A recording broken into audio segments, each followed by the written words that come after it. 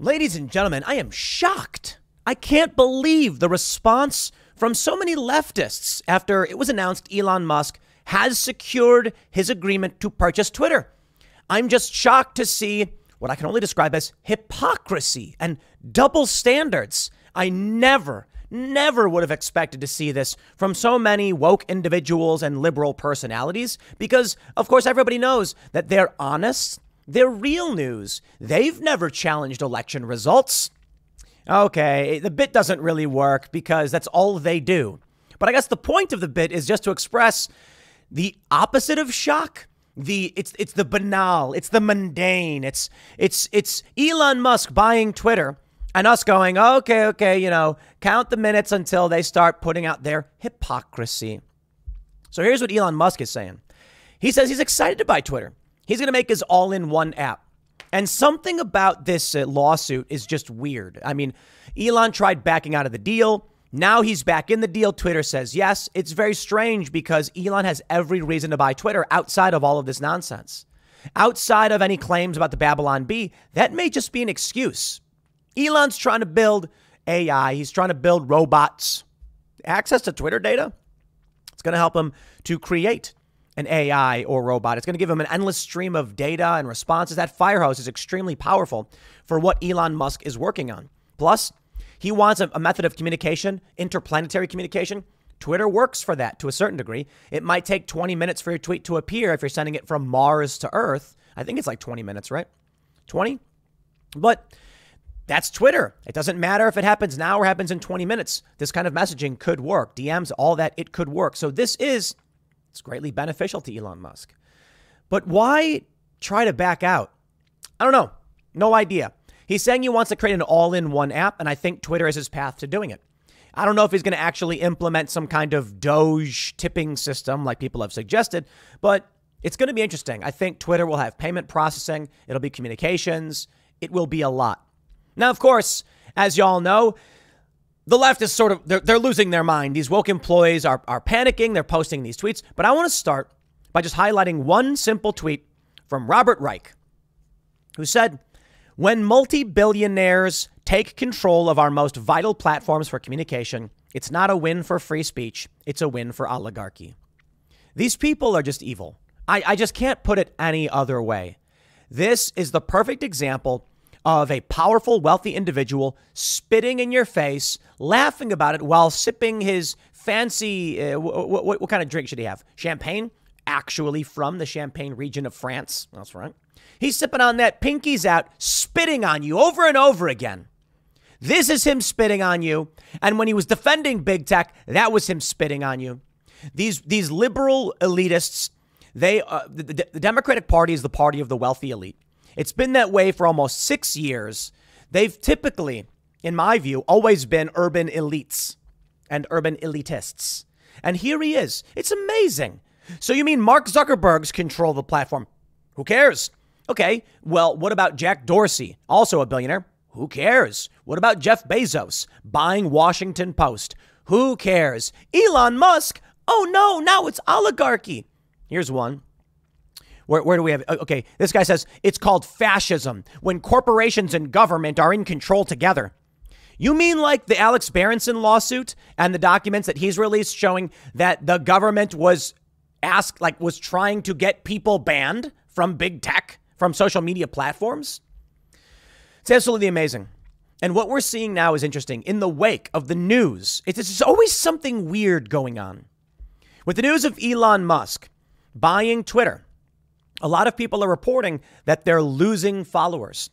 Now, in April, I think it was around April, when it was announced that Elon Musk was going to be buying Twitter, I gained 162,000 followers. That's really weird. In the news following in the news about Elon Musk now moving forward and moving past this lawsuit, I have lost 7,435 as of yesterday. I don't know or care. I mean, to be completely honest, over the past month, I've been losing a bunch of followers on Twitter. And it may have to do with the fact that I really just don't like Twitter and don't care. You know, I guess I've had periods of gaining followers, but in May I lost followers in 2021. I've gained followers, lost followers in the past week or so. I've been losing, I don't know, what did I lose? About 4,000 per on average in the last 30 days. Is that what it is? Well, that makes no sense. How is that? Oh, okay. I gained some, I guess. Oh, right. It doesn't show you the full. So I've lost 4,000 in the past 30 days, meaning despite losing quite a bit in the last week, I've actually gained a few thousand. But anyway, I digress. You know, I've been tweeting things, trying to poke the bear to see like what the rules are. One thing I just want to mention as an aside, I was thinking about cancel culture, the things you can't say publicly, things that are too offensive. And so I was like, what if I advocated for like sterilizing kids and aborting babies for the sole purpose of preventing overpopulation?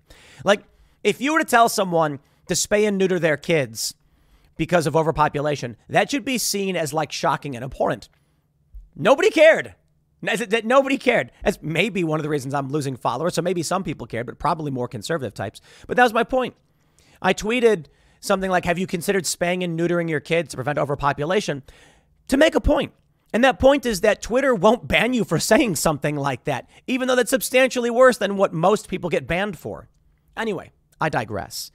We've been seeing people lose followers, and I think everyone's actually losing followers. Even Robert Reich himself is down about 119.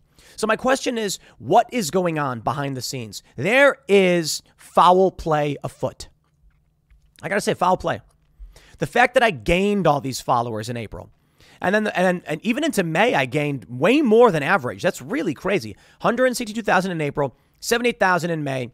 And then June was 37,000. I suppose I've had months where I've seen big growth, but that was like during the election. Something weird was going on. And what we saw was accounts like Josie the Redheaded Libertarian. She had been arbitrarily suspended for no reason. All of a sudden had her account reinstated. Tons of people were pointing out that right when it was announced Elon would buy Twitter, all of their accounts got reinstated. I wonder if a component of what the lawsuit was and why Elon was doing this was to try and shock and jostle the system. I don't know exactly, but I'll tell you, Elon's whole plan, everything he's doing seems to make no sense. He's like, I'm going to buy it for $54.20 per share. Then all of a sudden he backs out, makes a bunch of claims. There's a weird spike right when they announce he's going to buy it. Then he holds off for several months. Then he says, okay, I'm buying it full price. Everything's fine.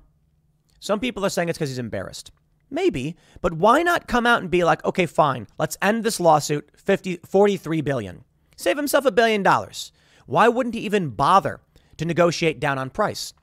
Even if Twitter was in the right, I know how it works with these lawyers and these judges and all that. They're going to say, Twitter, instead of fighting, just say $1 billion off. Fine. But he just came out and was like, no, it's fine. I have to wonder if he was doing something, if there was something going on behind the scenes we don't know about, because now we're seeing more Twitter user purges. Perhaps many people are saying this is a bot purge, which is why everyone is losing followers, even people like Robert Reich. Here we go. Let's take a look at some of these tweets. Ruman Chowdhury says, living the plot of Succession is effing exhausting. I am sitting on 2023 company-wide strategy readouts, and I guess we're going to collectively ignore what's going on. One person says, tweets by Parker, he says, writing my little emails today, and it shows a little girl crying while drawing with crayons. 2023 planning, whoa, this is worthless. Yo, y'all knew this was happening. These people, you've had advance warning Elon Musk was going to be buying the company. Did you think he wasn't going to? Twitter was suing to force it. Now, this is a good tweet, by the way. Parker Lyon says, nobody. Meta recruiters for the next 48 hours, and it's this weird... What is this? This weird priest that looks like Mark Zuckerberg with the cross, I guess. Open arms. That's a good one, actually. One guy said, I encourage every Twitter employee to go outside and take a walk. And then it shows someone walking through this weird rocky, I don't know, fashion show or something. Okay, whatever. One image featured a mock-up of Mark Zuckerberg as a priest welcoming newcomers to his flock. Dude, I hope they all go to Facebook. This is something I'll tell you internally. You know, we're talking about proper promotion for the news articles we write at timcast.com. Here's how it's supposed to work. We write the news because we think it's important. I hire a bunch of journalists because I care about factual news. However, news does serve a purpose. People want to read the news. They see these stories and they grab their attention. When people do, it brings them to timcast.com. From there, we're hoping we can convert some of these people into members. Now, we've not fully implemented that system, but it's basically advertising, right? Our journalists are wholly just supported by you. But in talking about social media, we're like, what's the point of Facebook anymore? It's just a bunch of older people. No offense to older people, but, look, we're going to implement some kind of Facebook sharing strategy for articles. But the reality is nobody cares. So how are people sharing articles these days? Twitter actually is picking up a lot of it, but younger people don't use Twitter either. So this is going to be interesting. I wonder if a big reason for the push towards TikTok and Instagram is that the powers that be say, we want social media formats, not social text formats. You know what I mean? With Twitter and Facebook, articles can be shared and shared very well. This shatters narrative control of the big corporations. You eliminate them from the next generation. You tell the next generation, you don't need to worry about Facebook. Facebook's for old people. Get them to use things like TikTok where they're dancing and posting memes instead. And then the next generation won't be sharing news articles. They'll be sharing memes. And let the news do the news and the TV tell you the news. And these platforms will ban anybody who dares challenge them when it comes to narrative control. Maybe. Elon Musk says buying Twitter is an accelerant to creating X, the everything app. What does that even mean? All right, I imagine he's going to have some kind of like payment processor, an app for cars, for Ubers and all that stuff. Sure, fine, I guess. But phones are basically this. I have a phone. I open it. I have car. I have text. I have, payment processor. I have bank, messaging. So messaging. And so what do I need one app to do all that for? I don't know, but I suppose that's what he's doing. They're going to mention it's a surprising U-turn. Now Twitter is up to $52. But I do think it's absolutely fascinating that the hypocrisy is so easily exemplified with things like this. Robert Wright, he's got a bunch of tweets like this. Many on the left, they have tweets like this. I find it absolutely hilarious. Okay, all right, let's see what the left is saying now. Let's see. Duty to warn. What is this? Duty to warn. Who are they? 359,000 followers. An association of mental health professionals warning about Trumpism. They tweeted, Elon Musk is a national security threat, a Russian-friendly Republican billionaire who has promised to flood Twitter with misinformation, aka free speech, and bring back Trump, and is threatening to buy Twitter.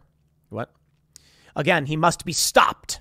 Most important, we're 5 weeks away from a crucial midterm election, and we know the right wants to distract us with shiny objects and put forth any messaging that might keep us from voting.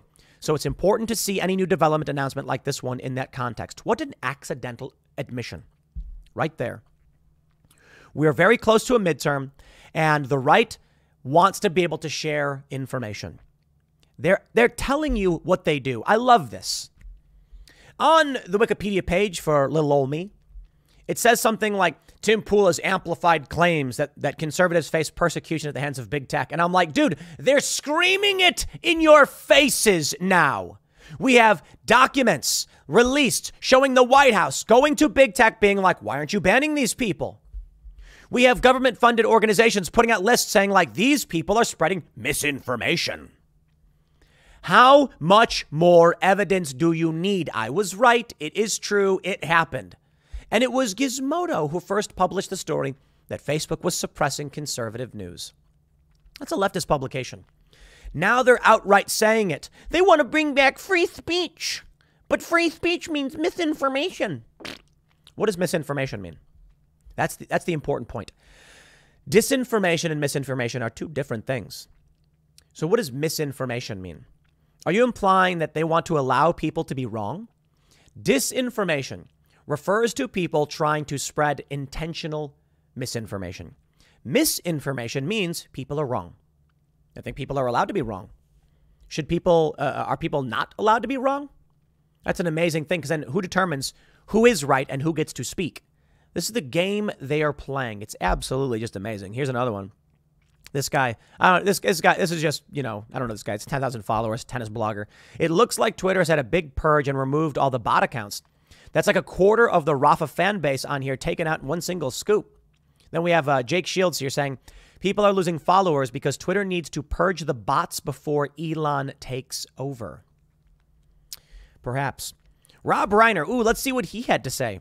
Eyes on the prize. Vote blue. Indict Trump. Save democracy. Any word on Elon Musk? No, I don't think so. I think that many of these people have said what they've had to say, and all they can do is tweet about Trump. Rob Reiner's got 2 million followers. But here we go. We know the game. We know what they're doing. We know why they're doing it. In response to duty to warn, we have a lot of people. One guy said, Russia friendly. What are you talking about? His family have paved the way, donating to Ukraine during the crisis. His Starlink system has given Ukraine a lifeline in the war. Also, stop lying. Clearly, Elon's actions speak louder than words. Isn't it quite interesting? Duty to warn. They say that he's a Russia-friendly Republican billionaire, despite the fact that he sent Starlink to Ukraine, which is one of the principal reasons for their success. Their ability to communicate on the front line has remained strong, and Russia is not happy about it. Now they're trying to claim that the U.S. was paying for these satellites, but Elon Musk comes out and he's like, or for these satellite dishes, Starlink receivers or broadcast, whatever you call them. And Elon's like, that's not true. Like, we're paying for the majority of this. Elon Musk comes out with a tweet saying he wants there to be peace. We don't want nuclear war. The big news we have right now that I may save for 4 p.m. is that Ukraine is preparing for a nuclear strike. I'm sorry, I'm with Elon Musk on this one. Dude's not perfect. But when he comes out and says we need peace, we don't want, escalation of war, he's right. In response, the warmongers, the bots, the leftists, the liberals are all like, war, yeah, blow up more kids. Obama did it. I love it. The Democrats are all about just killing kids. Let's go there. For whatever reason, many of the Democrat policies lead in one direction, killing kids. Less kids is probably a better way to put it, but killing kids, yes. So there's a conspiracy theory. The conspiracy theory is that there is a cabal of powerful political elites that want to reduce the population. What a crazy conspiracy. Me? I don't have any information that would prove their intent to do so. I do know that Bill Gates has publicly stated we should reduce population growth. So I guess it's not a conspiracy theory if he says he wants to do it, sure. But you take a look at Democrat policy, and this is a bit separate. What have you got? Abortion, advocating for and expanding abortion, sterilizing kids. Well, whatever the intention is there, I don't know. It may just be women's rights, and it may just be protecting trans children. Fine. The end result is going to be less people. And then my favorite Democrat policy, Barack Obama blowing up kids. Blowing them up. Too many of them. That was Seamus's joke. He was like, Barack Obama's like, got to blow up kids. Too many of them. That's what he was doing. War accomplishes population reduction. So you take a look at their advocacy for a potential nuclear war, and it's like, do you want dark ages? Because this is how you get dark ages. I suppose they've been preparing for it, I guess, with their bunkers in New Zealand or whatever. So they're less concerned about if nuclear strikes wipe out most of the world population. I don't see it as being likely, but who am I to say? Things happen. That's it. The question I like to ask is it in the realm of possibility? Is it possible that a nuclear strike hits several major cities and kills billions of people? Yeah, of course it is. We know these weapons exist. Tsunami bombs, multiple independently targeted re-entry vehicles, MIRVs as they're called. The Satan II 50 megaton warhead. Then you've got gravity bombs like Tsar Bomba, which was, what was that, the 70s? 100 megaton gravity bomb. Gravity bomb is when they just drop it. So yeah, very powerful, devastating weapons. Not to mention bioweapons. Who knows what they've developed there? So if it really is true that their policies are leading in that direction, it's no surprise that they want and encourage war and lie about it. This account right here is the perfect example of how the left lies and manipulates. Elon Musk wants peace. Elon Musk donates satellites to help Ukraine. Hey, I've been waiting for Starlink forever, and this guy sent him off to Ukraine. I'm like, yo, what about me? Well, I eventually did get my Starlink, and the upload rate isn't that great, but they do work. It is good. Low latency, low Earth orbit satellites. It's a great development. I wish the upload rate was actually like usable. I thought it was going to be 100 megabits. It's like 5. Can't really do much business-wise with that. But for a lot of people who live in the middle of nowhere who have no internet, this is access to high-speed internet at the snap of a finger. Standard satellite is low latency. So we've got a couple we've got satellite backup here for Timcast, for the studios, for the show. And the speeds are like 5 or 6 megabits, but the latency is like 350 milliseconds, which kind of sucks. It kind of sucks. So that means when we do IRL, and we've fallen back onto satellite when the internet's cut out. And it's really amazing at night. Like we'll lose power or something happens, and then we're using satellite to broadcast. It works. It's choppy though. With Starlink, it's better, but it's just not fast enough. There's not enough data transmission for us to do the broadcast like we normally do. So anyway, I digress. Here's the point. Elon believes there should be more people. He's publicly stated it. He wants to buy Twitter. These people think there should be less people. There's a battle for good and evil. There are people who believe there are too many people, whatever that manifests in, either because of climate change or for whatever, they want less people. How will that manifest itself? Simple. They will engage in policies of death and destruction. That's a negative. Elon Musk says we need more people. I agree with Elon Musk. More people means more labor, means more specialties, means more technological advancement. But what we need is proper management. And the problem is cities are overcrowded and disgusting. We need a cultural change of some sort. Doesn't mean you have to eat bugs, get chickens. There's a meme that I think, I don't know if one of our crew made. And it's a chicken saying, I will eat the bugs, I will live in the pod, and then I will give you my eggs. And I'm like, hey, that's a pretty good one. We should make a shirt. I'm not going to eat the bugs. I'm not going to live in the pod. I'm not a chicken. My chickens will do that for me, and then I will eat their eggs and then eat them. The best part, chickens make more of themselves. How about that? This is the hypocrisy. I'm excited, man. It's Wednesday. I don't know when this deal is going to be finalized. They say by next week. Well, all right then. Let's see how that plays out. Next segment's coming up at 1 p.m. on this channel. Thanks for hanging out, and I'll see you all then.